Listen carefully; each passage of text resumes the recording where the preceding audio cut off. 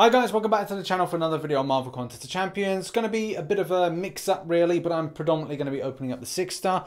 I'm going to begin by opening up some max signatures, then we're going to move on to the greater last stand crystals, because they seem to be pretty cool. And by the way, as I'm recording this video, I'm actually coming back from holiday at the moment, which is kind of weird. I'm probably actually home, or just arrived back home now, so if you're thinking about me, which I know you are, I've probably just entered into the back door.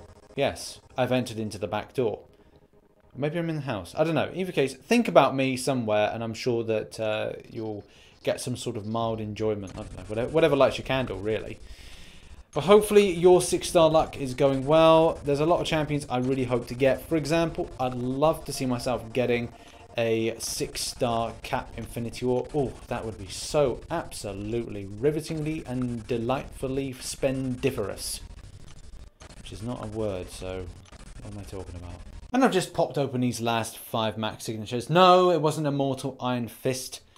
That's a bit of a shame, but there you go. Got a couple of Grandmasters here, just to pop them open.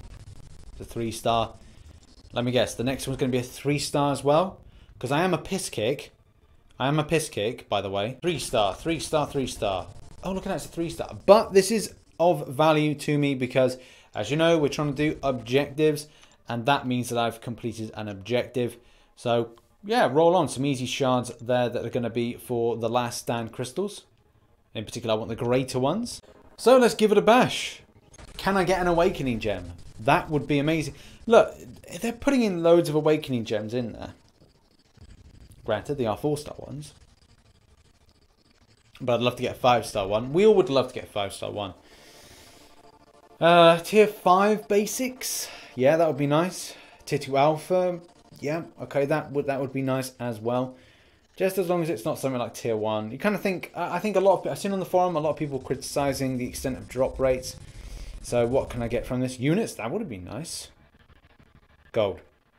But sandwich, it was kind of weird because it felt that when that crystal was good, it just stopped. It wasn't a case it just like slowly flowed onto something. It just went, stop, you're getting 10k gold. A bit of trollish, yeah, a bit trollish, but I guess that's the thing with this. And for those unfamiliar with my 6 stars at the moment, these are them. Sabretooth, Green Goblin, Bishop, Gamora, Sentry, Sentinel, and King Groot. Now, I was very favourable on the gods of Kabam when they did give me a Sabretooth at 6-star. Also, the Gamora buff recently has been quite good. Having King Groot for the purpose of Variant 2 has been amazing. And Sentinel, likewise, 2 amazing XL champions, in my opinion, with King Groot. Only for that, would be nice for him a little bit of bufferoonie, but, you know, it's a thing. The fact is, I'd love to see an awakening on Sentinel, King Groot, and Sabretooth, and Gamora as well. But I will settle for something new and something extremely powerful, like a Cap Infinity War, or a Corvus. I'm due this, Kabam. Deliver. So, it's time to kick off your week with a little bit of disappointment. No, I'm not going to be disappointed. Kabam are going to sort me well out with a decent champion. Not the champion. Guillotine, kind of would hope for that one, but I've got some other ideas. But anything that doesn't require an awakening would be amazing. Any of the ones that I said that I would like to awaken, if I can get them awakened, that would be amazing. Come on. I've seen Aegon, but really require awakening. We're in. And it's going to be... Please... It's... Yeah! That's what I'm talking about! That is what I'm talking about! Oh, yeah. I mean, yeah, next time it's like, I've got to get the girl awakened. Oh, yes. Get in. Get in. Okay, so I am absolutely buzzing right now.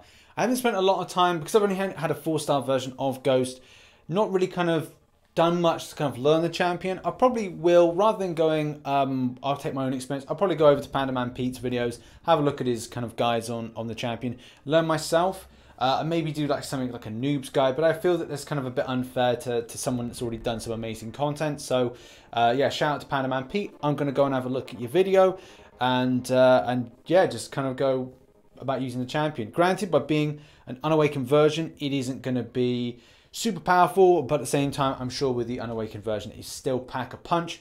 So yeah, like I said, I'm absolutely buzzing by this. I think it I can't even speak. I'm so deliriously happy.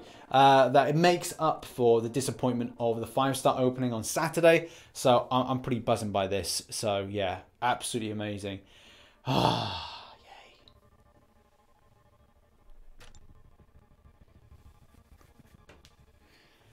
Which does mean that I'm now getting some class basic 6-star openings. Like Sabertooth was the last one, and then having Ghost. Yeah, this 6-star roster is starting to really impress me now. It was a little bit mediocre to begin with, but the recent buff to Gamora, having Sabertooth, Sentinel, King Groot, now Ghost, and as well, utilizing Bishop a huge amount going up against Human Torch, do think that's pretty good as well. And obviously some synergies with Sentry. Green Goblin's a good champion in any case, I can't really take that away from him, but the fact is, I'm pretty happy about this roster now. Right, so that has been the video. Thank you very much for watching. It's been a blast, really. A blast to see a decent champion enter my roster when there's been a little bit of disappointment with the Saturday video with the 5-stars.